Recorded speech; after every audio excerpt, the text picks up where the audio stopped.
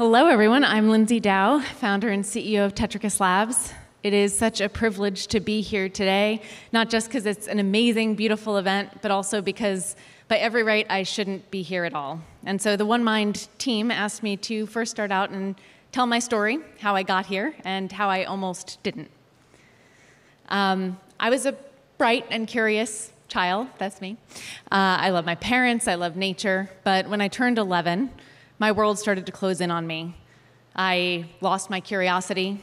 Play dates with friends and after-school activities became moments of panic for me where I tried to hurt myself so I wouldn't have to go out. And I increasingly locked myself in my room, binging, starving myself, and getting more and more involved in my own elaborate fantasies and withdrawn from the world. When I was 14, I was diagnosed with bipolar disorder, and that began a long journey of diagnosis and doctors and medications and hospitalizations. I graduated from Yale by the skin of my teeth and went into investment banking. Brilliant. And I became increasingly suicidal, dropped out of job after job until I finally gave up on work and then gave up on leaving my bed. And when I was 24, my doctor told me, that's it, we've tried everything. There's nothing left to try and there's not really a recovery in sight. Luckily, I'm incredibly stubborn, so I tried one more doctor, and she diagnosed me with borderline personality disorder. And I enrolled in an 11-month intensive program, and by the end of it, I started to have my life open up slightly, and then rapidly. Within 6 months of leaving the hospital, I was COO of a successful startup, went from there to get my M.B.A. at Yale, and then went on back to the field that I thought was my kryptonite, investment banking.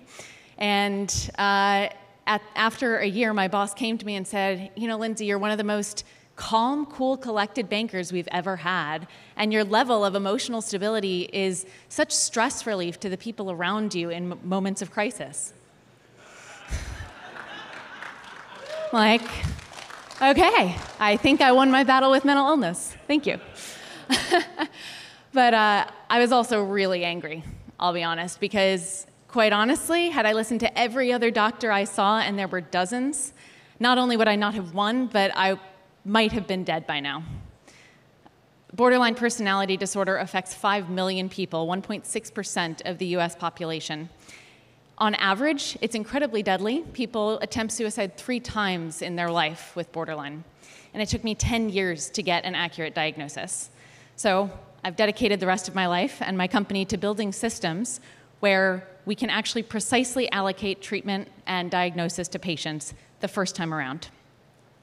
So to do that, I went back to first principles and thought, okay, what does a psychiatrist actually do? I'm not going to win artistic awards, but to me there are 3 key tasks.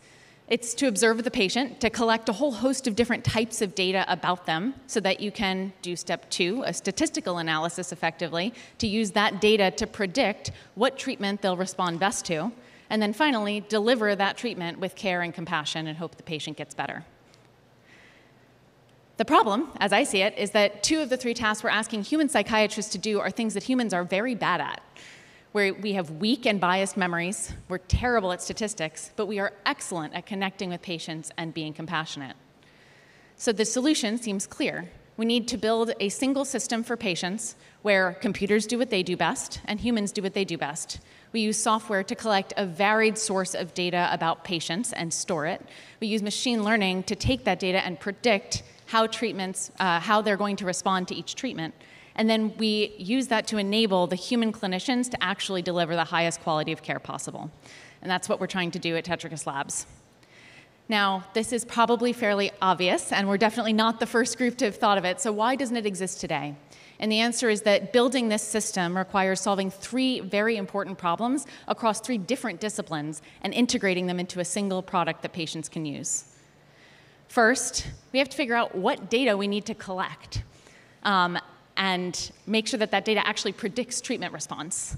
Luckily, my co-founder, Dr. Phil Corlett in the audience, spent the last 20 years of his career, he's right there, spent the last 20 years of his career at Yale answering exactly that question. And he actually was made a One Mind Rising Star 10 years ago in 2013, supporting that breakthrough work.